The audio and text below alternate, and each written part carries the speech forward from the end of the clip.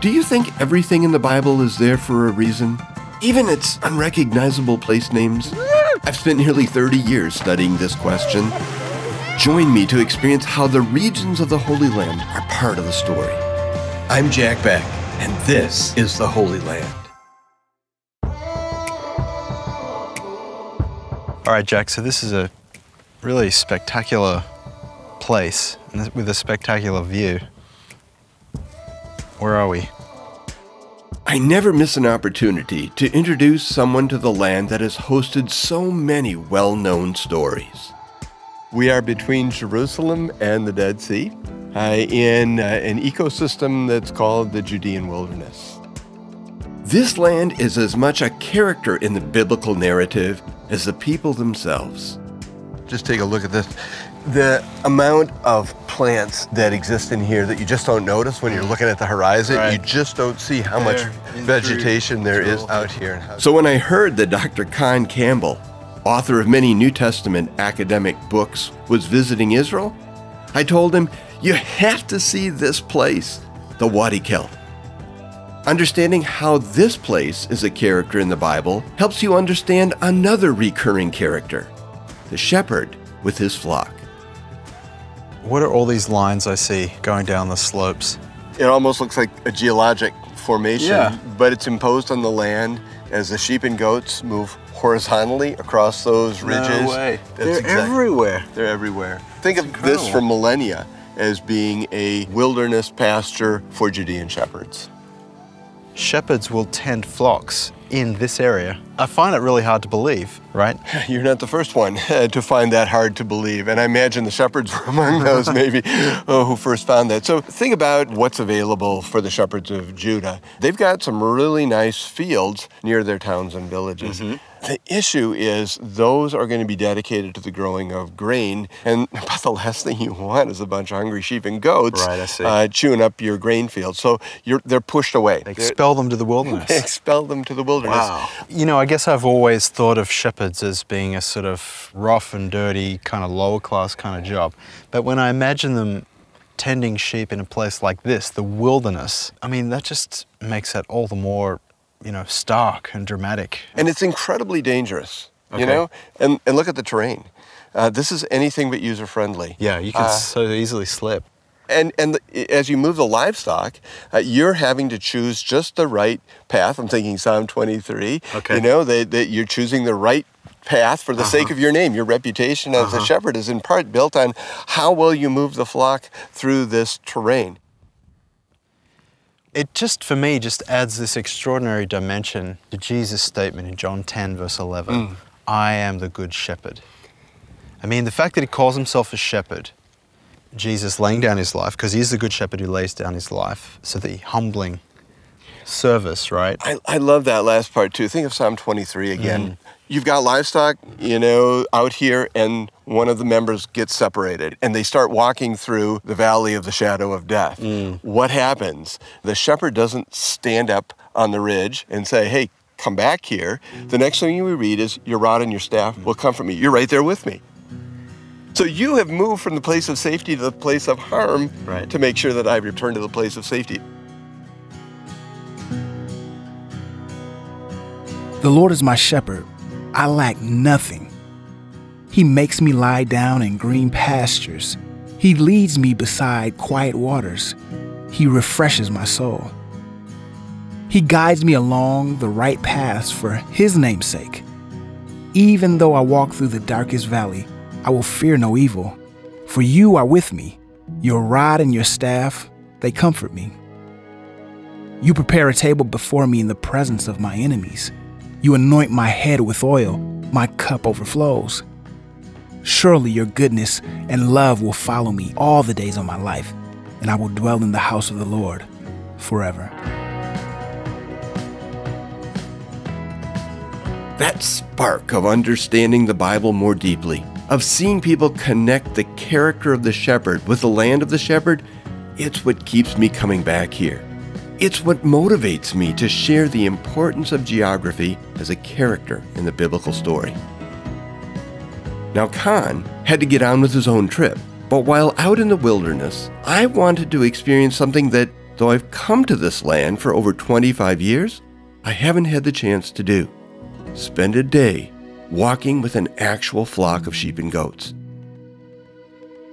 This land changes people. It shapes them. And I'm excited to hear and see and smell the life of the shepherd boy transformed to king. King David, the author of the 23rd Psalm. So I'm headed deeper into the Judean wilderness. They think we're trouble. They think we're trouble, Khalid. They know the stranger. This is Khalid. He and his family have been herding goats and sheep for generations. He's hospitable and patient as I ask him all my goat and sheep questions. I wouldn't want to get in their way right now. They're so busy, they don't really care that I'm here. Now, in summer, this is the only chance to eat. Because now there's no winter grasses. No grasses. For a few months, there is grass out here, and you can take the animal. No, just for 2 months. Just 2 months? Yes. When this area finish from grass, we move to another area in Hebron. Bedouin traveler, their culture to travel from place to place to find water and grass for goats. I come from the Midwest, the great state of Wisconsin, a land filled with acres of lush green grass and mostly emptied of apex predators. Wisconsin is nothing like this place. And like Khan, I have to remind myself that David did not have lush pastures and safety when he wrote his famous song. And his culture was shaped by the rock, the dust, and the demands of sustaining life in this environment. Yep. Sounds just like home when I hang around goats. They speak the same language. Yes, Do you think your goats would understand my goats from my home? No. But I think they have a way to communicate. If you have the animals out, you always bring them back and put them here. Why is that important? Because at night, their wolf catch them, killed them. This year happened. Just dog protect them. The dogs protect them. Sheep and goats are very gregarious animals. They have no effective way of defending themselves against predators on their own, so they get very uncomfortable when they see the group move, and you can see as soon as one of the members of this group moved, everybody's on the run, except for that guy who's coming. Now we are going to make them food. Something little, as you see, nothing to eat here. This is a place where a flock is dependent on the shepherd for everything: food, water, and safety. The flock would quickly succumb to hunger, thirst, or predators without the shepherd's guidance, guard, and care. It's a land that for a sheep demands faith and trust in a shepherd. You know, what I have never experienced before in doing what we're doing right now? The sound. Sound of goat and sheep. The hooves. When they are walking. Yeah, I never knew that sound was there before. That's so cool. It's goat music. It's goat music. Morning music. It is goat music.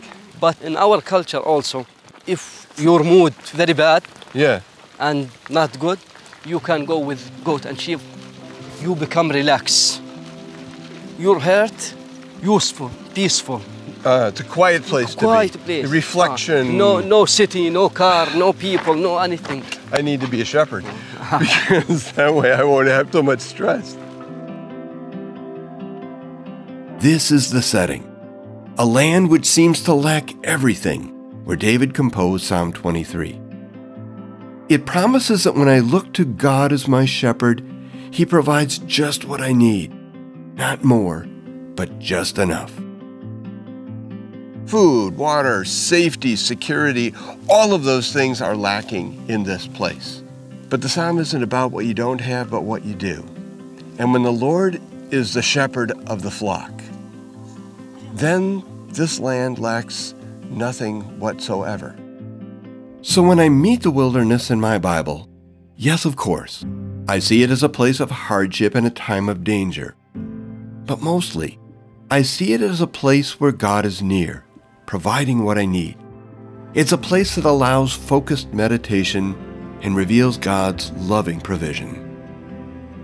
And that's the wilderness experience that can change us. If we learn to live the wilderness experience like the livestock, like the sheep and the goats, we won't be looking at what we don't have in this austere space. We'll be looking at what we have in the Good Shepherd.